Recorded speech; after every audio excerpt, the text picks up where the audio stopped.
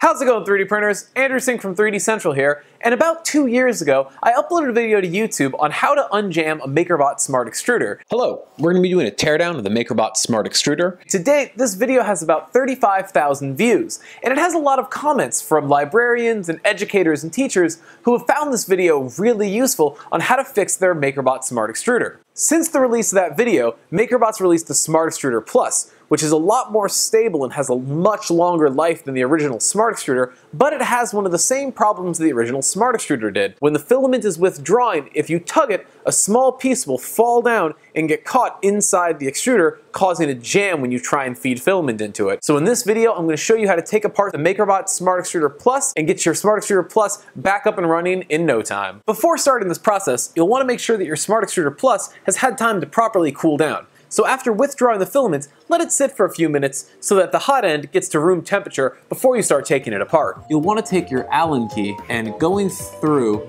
remove these 4 bolts around all sides, and then place them off to the side.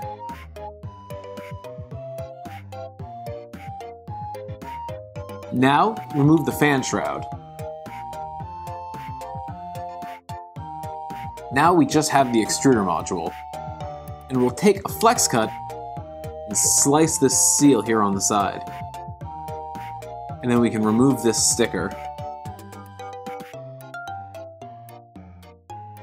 And now, the Smart Extruder Plus will just open up. If it feels like it's stuck, you'll want to go back and make sure that this sticker has been fully cut. Now the Smart Extruder Plus will open up. Now, remove this bearing, place that to the side, and remove the hobbed bolt, and you'll start to see where the jam is. And now when you open this piece up, you'll see a piece of filament sticking up, and you can just grab this and pull it out, and that's it. Now the extruder is unjammed. Here are the pieces of plastic that had jammed it. Now they've been removed from the Smart Extruder, and we can discard those. Now, to reassemble the Smart Extruder Plus, just reverse the steps that you took a moment ago, place everything back together. And you can do this by pushing down on the lever, and that'll help keep this in place inside the extruder body. I know it looks a little intimidating on the inside, but it's fairly simple once you're inside it. And now, you can push the heating block inside, make sure the wires are tucked up into the body. Now take the castle nut and replace that, push that through, place the bearing back on top. Now you're about halfway assembled, you just place the body back on top. Great! And now it's a completed module. Now we're just going to replace the screws and put the fan shroud back on. Alright, and now the fan shroud is back attached and the screws are all in place, and now the Smart Extruder Plus has been fully reassembled and the clog has been removed, so now it should be fully operational. So let's go test it out. So now we're going to load some filament through it and test it out to make sure it's working.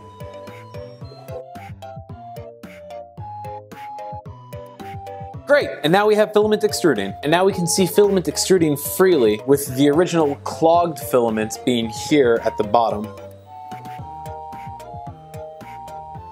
Alright, great! Now you know how to unjam the Makerbot Replicator Smart Extruder Plus. This is just a really great technique for being able to get a machine back up and running quickly. If you have a jam, you can just take it apart, pull it out, and put it back together really fast. If you're a teacher or an educator and you have a classroom full of students and you want to keep maximum uptime on that machine, I recommend having a pair of these so that you can swap them out really quickly, and then you can always repair these or send them back to Makerbot if they're covered under warranty. Taking them apart and cutting the seal will void the warranty if the Smart Extruder is still covered under warranty. However, if it is not, you're free to take it apart and do this. I find this technique will work every time. I've yet to find a Smart Extruder Plus that I have not been able to fix. So I recommend giving it a shot and taking it apart and trying to get that clog out. It's a really good way to get these things back up and running really quick. If you're looking to buy a spare Smart Extruder Plus, you can buy one directly from us, 3D Central. You can find the link in the description box below. Like this video and leave me a comment if you were able to unjam your Smart Extruder Plus. I love hearing from people who are able to watch these tutorials and